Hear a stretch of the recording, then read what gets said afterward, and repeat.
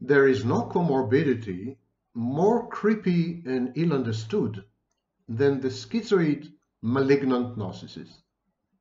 To remind you, a malignant narcissist is someone who could be diagnosed simultaneously as a narcissist, a psychopath, and a sadist. A delectable concoction. And so some malignant narcissists are also schizoid. Schizoid personality disorder is an affliction which renders interpersonal relationships almost impossible. There's no interest in having interactions with other people, not even in sex.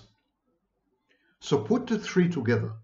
Malignant narcissism, which is again narcissism, psychopathy, and sadism, coupled with a schizoid personality, and you have a veritable oxymoron, a contradiction in terms, because narcissism by definition involves dependence on other people for narcissistic supply, input and feedback from the outside, which allows for internal regulation of a sense of self-worth and sometimes of emotions and moods, similar to borderline personality disorder. So the narcissist is a junkie of attention. The narcissist is addicted to attention, and attention comes only from other people. In other words, the narcissist is dependent on other people. And on the other hand, schizoids find any protracted interaction with other people excruciating. They hate to be in contact, definitely meaningful contact, emotionally infused contact with other people. And so there's a contradiction here. There's a dynamic clash, an internal conflict that is very difficult to resolve. Schizoid malignant narcissists usually obtain narcissistic supply impersonally, for example, virtually, online. They try to avoid interpersonal interactions face to face, in the flesh, so to speak. They try to construct environments where they are self-sufficient. They can, for example, make a living. At the same time, they can garner attention, adulation, and admiration from anonymous sources, from people they don't know, they've never met, and would never communicate with. And so this is virtual narcissistic supply. And this is a typical setup or setting of the schizoid malignant narcissist life. It's a constricted life in the sense that it does not involve any meaningful exchanges with other human beings. And it does involve interactions with symbols on the screen, pixels, representations of human beings, which are very reminiscent of representations of people within the narcissist's mind, the internal objects. So the schizoid malignant narcissist interacts with external emanations and manifestations of internal objects in the form of images on the screen, or likes, or followers, or what have you. This is a form of, in many ways, this is a form of self-supply. And schizoid malignant narcissists are very adept at regulating their flow of supply by self-supplying. They rely on self-supply much more than other types of narcissists who rely typically on other people for supply. Self-supply in schizoid malignant narcissism is not only a stopgap measure, it's a preference. It's a preference, it's regulated, it's controllable, it's safe, it's predictable, it's as rich as you can make it. It's a fount of nurturance that the schizoid malignant narcissist finds infinitely preferable to having to kind of wade through relationships with other people. Relationships with other people in the schizoid malignant narcissist mind resemble a swamp, which you have to kind of wade through, and there's always a risk of being sucked in and drowning. The schizoid malignant narcissist would rather protect himself or defend himself behind a screen, behind the glass, brightly, if you wish, and harvest attention in a variety of highly impersonal ways. But life, such as it is, forces one to be in touch with other people. Even the most dedicated, devout hermit in a monastery in Shangri-La ultimately has to come across the pizza delivery guy. Life intrudes, and its agents, other human beings, are all over the place. It's very difficult to avoid contact completely. Ultimately, you need to buy groceries. Usually, you need to pay bills.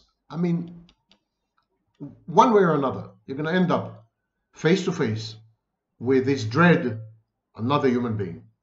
When in touch with other people, even out of choice, the schizoid malignant narcissist becomes inordinately psychopathic and sadistic.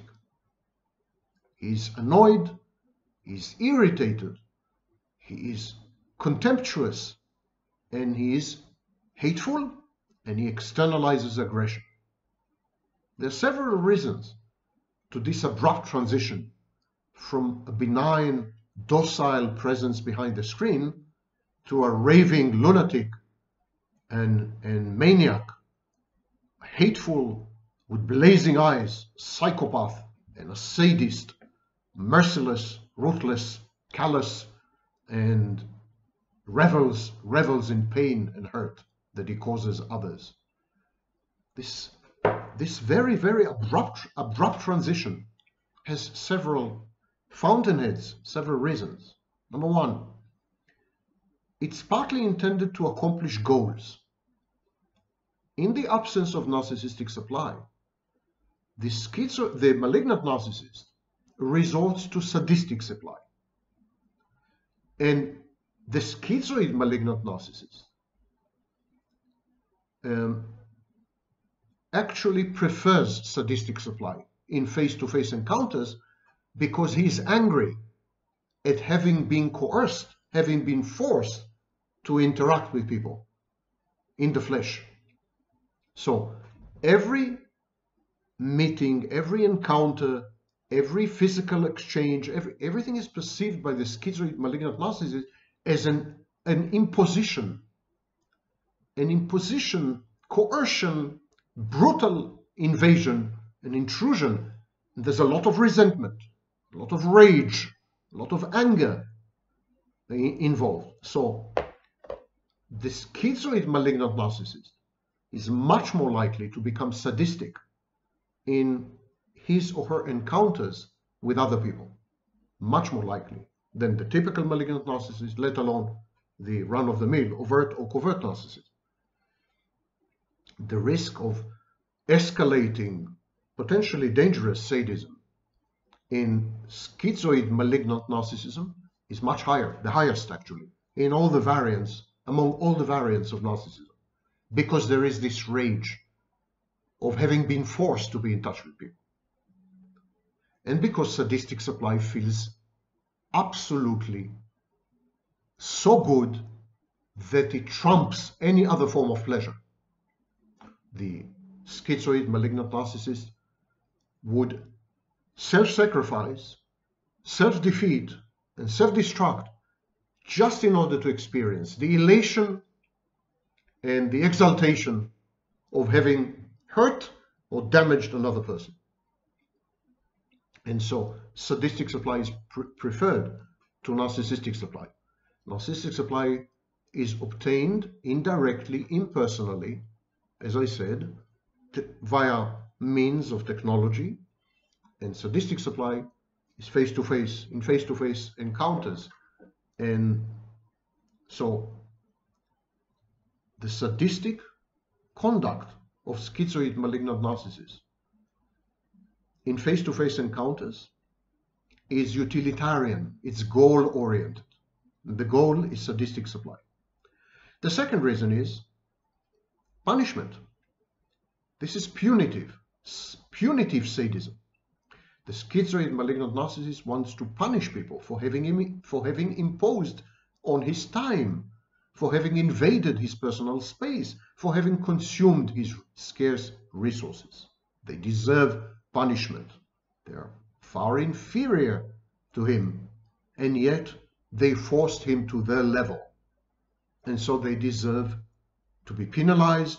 They deserve to endure some penance.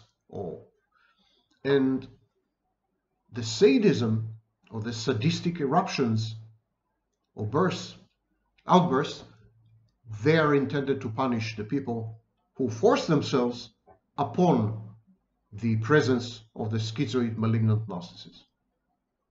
And finally, sadism pushes people away. Gradually, the schizoid malignant narcissist acquires such a reputation that people shun him, avoid him at all costs. So the sadism serves to restore the schizoid state and to vouchsafe, to guarantee, or to firewall the schizoid space. They feed each other.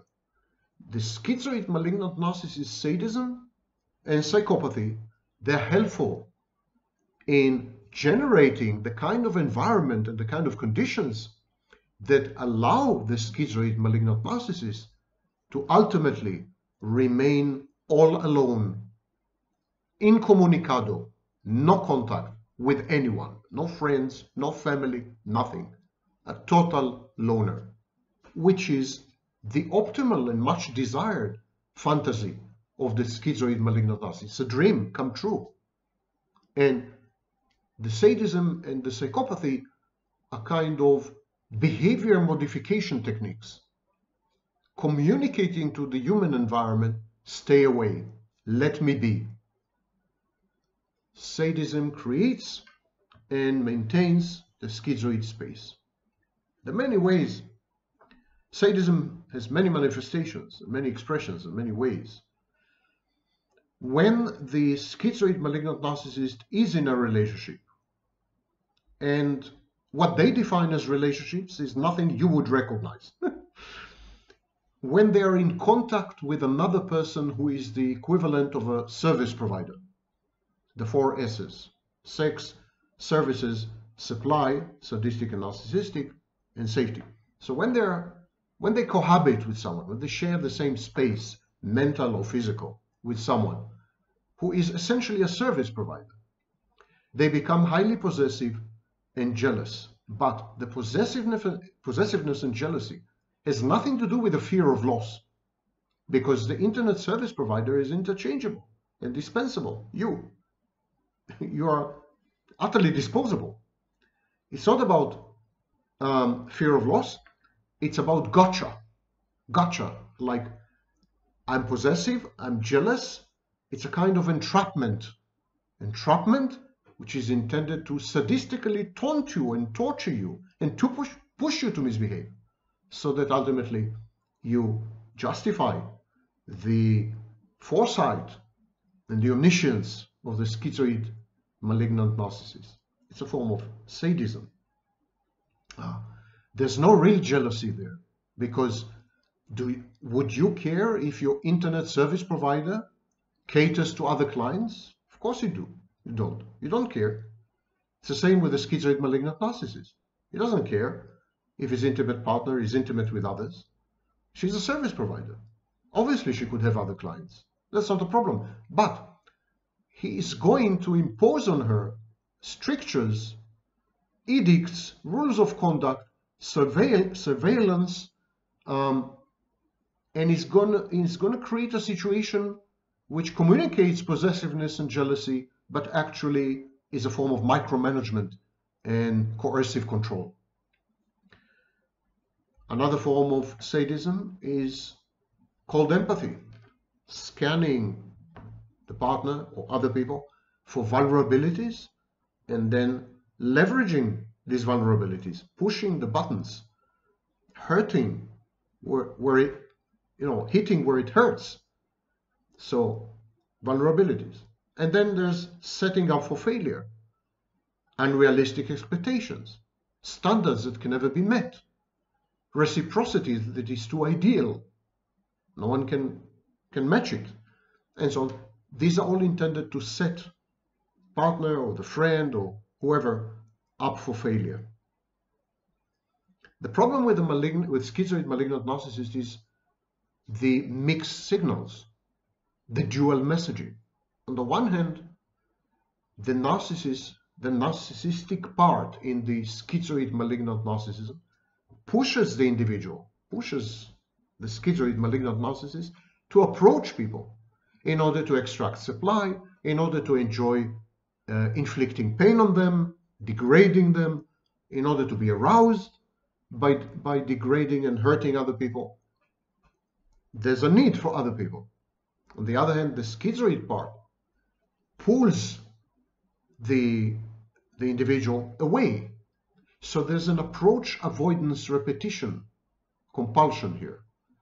There's approach in order to benefit from human company and human touch, buttress grandiosity, share a fantasy, obtain narcissistic supply, etc. And then the schizoid part rebels. The schizoid part pulls the narcissist back. And in order to maintain the schizoid space and to restore the schizoid state, the schizoid malignant narcissist uses sadism to push people away and to establish the periphery, the firewall periphery of his or her existence. This could be extremely confusing and hurtful and potentially even dangerous. And that's why this particular hybrid, this comorbidity, to my mind, is the most complex of them all. And I will dedicate to it a few more videos in the future.